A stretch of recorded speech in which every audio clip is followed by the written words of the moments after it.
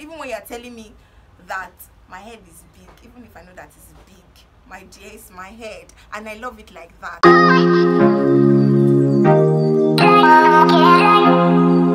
Hello guys, welcome to my YouTube channel. If you're new here, welcome. Please subscribe. Welcome.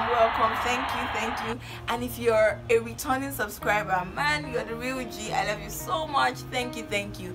So okay, sorry, let me talk about the previous videos that was put out. Thank you so much for the love. Gosh, it was so amazing. Thank you so much for the nice comments. Really, I appreciate them. Yes. So today I'm going to be talking about 5 lessons I've learned about relationships. Yes, as you can see, the topic, 5 lessons I've learned about relationships. Yes, so basically these 5, I had to just pick them, and because they are the ones I can really relate with, and I have experience, and I learned them somehow from experience. But I've learned so much because I have so much interest in relationships, so I've learned a lot. But I'm going to be talking about these 5, and I hope I can pass the message in this short time. Yeah, so the first one would be to always define, look at the way I'm saying it, always define relationships.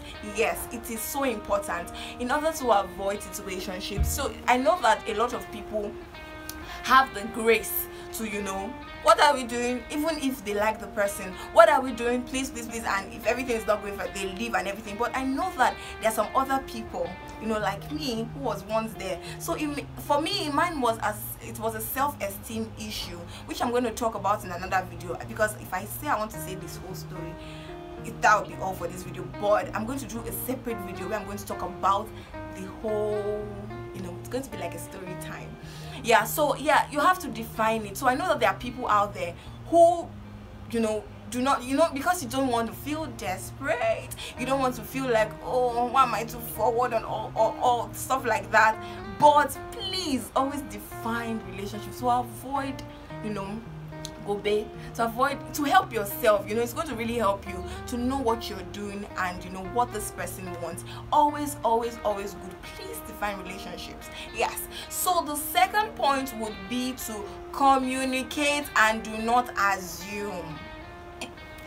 I'm smiling because I am still on this table. I always do. I assume. I think I'm like an overthinker, so I assume a lot. So please try to communicate. It is good in communicating. You don't have to just say it as it comes. You can look for the perfect time, and you need to know how to say it.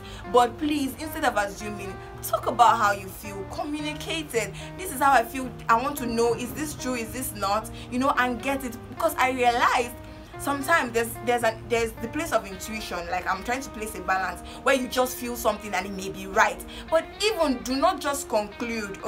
Okay, there may be reasons why this person is doing this. There may be reasons why you should just communicate. Don't say, oh, I'm going to leave it like that.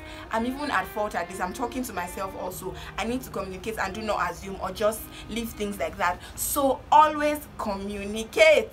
The third point is to love yourself enough. Now, I have to stress enough, because you can love yourself, but it is not okay. It is not enough for you to love another person. So please love yourself enough.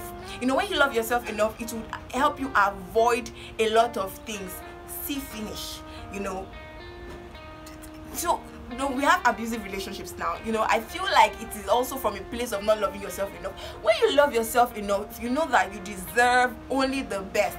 You know that you're not supposed to take some kind of things. You know your worth and you have standards. So it is very important to love yourself enough. Not just love yourself, but enough. Okay, because it will help you to avoid so many things, right? So I also learned that for me it was a whole self-esteem thing, and I needed to know that, see, you have what, you're this, you're beautiful, you're made in God's image, so many things like that. So I love myself enough that even when you're telling me that my head is big, even if I know that it's big, my dear, it's my head, and I love it like that. Okay, so please love yourself enough. Your physical attributes, things that you can do. Just accept yourself for who you are. It's so important.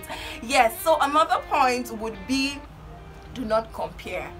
Do not compare your relationship with any other person.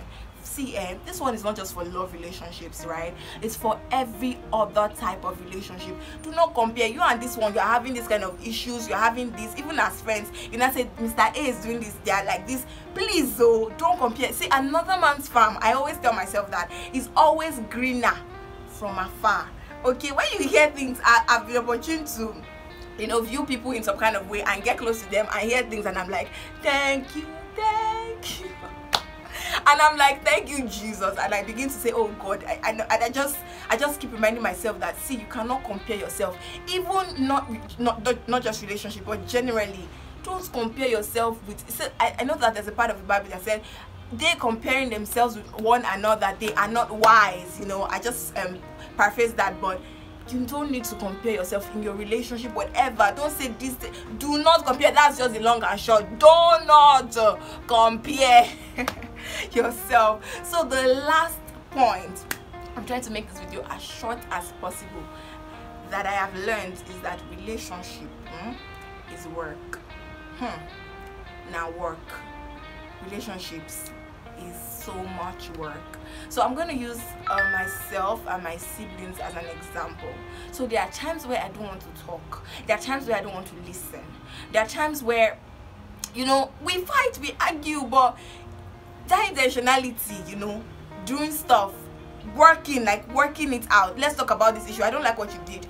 Like me, I may not talk at that point, but later, because I know that we're in this space, because I know that I must make it work, because I know that you're my sister, that is a different game. But if it's with somebody that you really love and that you know, you want to see this thing work, you want to see it grow, you want to become better people, you need to make it work.